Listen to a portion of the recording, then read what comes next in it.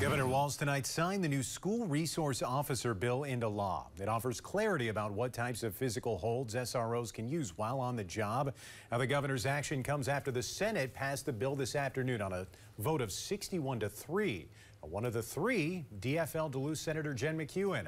On the Senate floor today, McEwen said there were many groups left out of the conversation who opposed the bill.